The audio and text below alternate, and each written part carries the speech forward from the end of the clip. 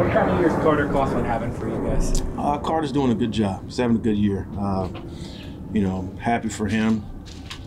Last year was a little slow for him, but you know, he's definitely picked it up this year, made some plays for us. So it's been just fun to watch him grow as a football player. And I just see him kind of coming to his own, making some plays, and that's what he does. You know? So, but now he's done a really nice job this year. What do you make of it when you see a guy get fined for a hit like that? I mean, that's his shoulder, right? I mean, what do you even have an explanation? No, I mean we all see the tape. I mean, we've all seen it. I mean, it is what it is, and you know, yeah, it is what it is. It's amazing. So do you tell the guy don't make good contact next time? It's a slippery slope we go down. I mean, it's a slippery slope. You look at the tape, it looks like it's a textbook tackle. Guy gets fined. It's a slippery slope. T-Mac, since we last talked to you, Joe Shane had a press conference. He said punt returner was his bad. He tried to force Eric Ray back there. What was your reaction to that, or your input in that? I mean, that's, you know, I tell you guys all the time, I make the gumbo. So whoever's back there, that's who we're going with. And, you know, it is what it is. You know, we get guys that are on the roster. We try and put them in places to make plays, and that's our job. Our job is to put them in place. Their job is to make the play. So, you know, it is what it is. I mean, that's just part of football. I mean, you know, you get a guy, you think he can do certain things, and it's still time. Like, Eric still has time. I mean, it's just the maturation process of growing as a football player and trying to figure things out. You know, that's just part of it. Now that you have Cade on the practice squad, how does that help maybe developmentally? Like, is he just able to focus on whatever you guys have been working on? Or? Yeah, I mean, you know, Cade's a young kicker, and, you know, you got to look at young kickers as a whole in this league. Most of them get cut, you know, 3 or 4 times, if not more than that, before they stick. You know, I had Michael Pilardi when he was with us in Carolina. He's a punter, but specialist in general. He was cut almost 18 times before he stuck. You know, and then he won a job. He won a job, and his first year, he was a second alternate in the Pro Bowl.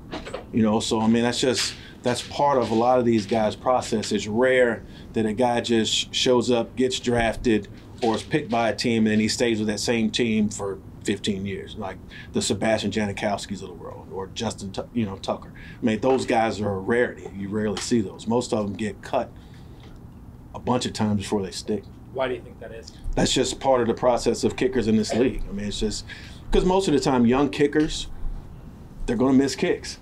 You know what I mean? Like, it's rare where you see a guy just comes in his rookie year, you know, he bangs out 90% of his kicks. I mean, it's just less patience with that position. Now? Absolutely. You know, you look at, you know, a few years back when we had Aldrich here. Aldrich was 75%, you know, his rookie year, and then he comes back the next year and he breaks the franchise record for, you know, field goal percentage. So, I mean, that's just, when you have talented guys, you got to commit to them, and then once you commit to them, you got to know, hey, look, this guy's gonna miss kicks. You know, because they got to learn just like every other position. Young quarterbacks make mistakes. You know, running backs make mistakes. You know, they all make mistakes. They're young. What's the long-term outlook for him, though? Because, I mean, you have Graham. So just how do you view that for him here? Right now, we're just working with him because he's here. And, you know, he's very, very talented. And, you know, as business is, you just never know. You know, you never know. So he's doing a really good job.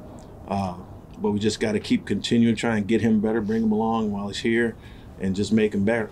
Make sure that by the time he leaves here, he's a little bit better than what he was when he got here. What makes Jaden Reed dangerous to return? Jaden, he's talented kid. And we worked him out. I worked him out this spring at Michigan State, and he's a very talented kid. He has a lot of ability.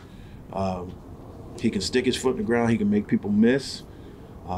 And, you know, he has really good straight line speed. So we got to do a good job out showing the guys tape of him today. We got to do a really good job of just taking care of our business and being where we're supposed to be as far as leveraging the ball, keeping the inside in front. Does it speak to consistency or something about him that I don't think we've asked you about your long snapper all year, and what kind of what Casey brings. Casey's the glue. He is. He's the glue to our special teams unit. He is the quarterback of our punt team. He really, Casey's. I couldn't sit here and tell you how much he means to our special teams unit. He's a great leader. He's insightful. He thinks like a coach on the field.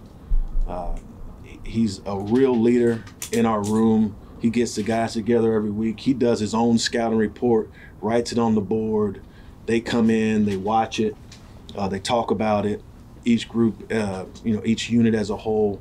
And I couldn't begin to explain to you how much he means to us as a special teams group.